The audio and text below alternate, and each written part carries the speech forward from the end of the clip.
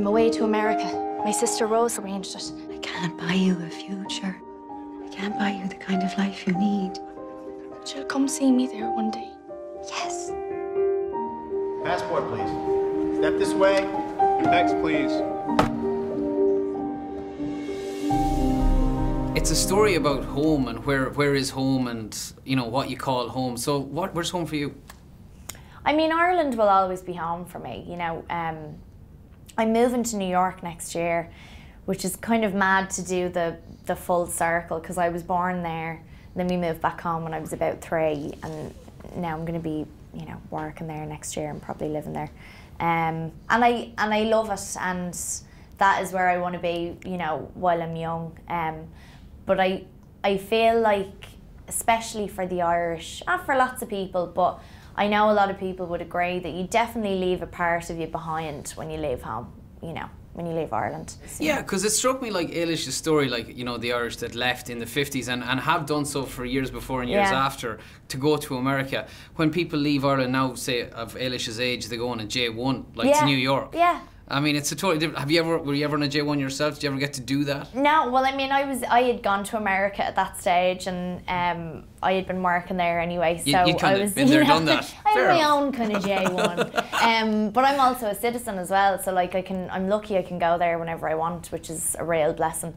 But yeah, I mean, it's, you know, even though you can kind of say, oh, the J1 is completely different, it's not. It's like, it's these young people that are going away to New York City from a relatively small place, and they're going there to work, and they're going there to kind of like expand their horizons and meet people and whatever else. I want you to know that I don't know what I want you to know.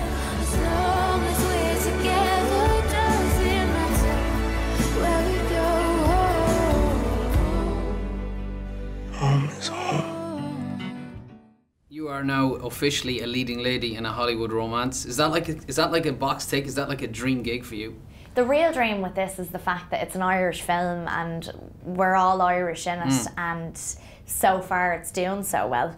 And that's, I mean, we've been pinching ourselves the whole time. However, I would like to be in a musical. Oh!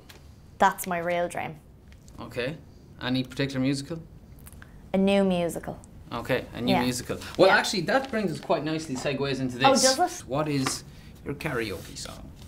Oh, what's my karaoke song? Well, we all in this room have a mutual love for We Don't Have to Take Our Clothes Off by Jermaine Stewart. I don't. It's a terrific song. Maybe you'll give us a bar. Are you going to sing it with me? We don't have to take our clothes off to have a good time. Oh no. So that's kind of how it goes initially. And it explodes after that and turns into something else. But yeah, that's the song of the moment for me. You've got the role. I'm casting you actually, and I've given you the role in the musical. Saoirse Ronan, an absolute pleasure. Thanks very much for talking to JOE.ie. Thank you. Cheers. That's us.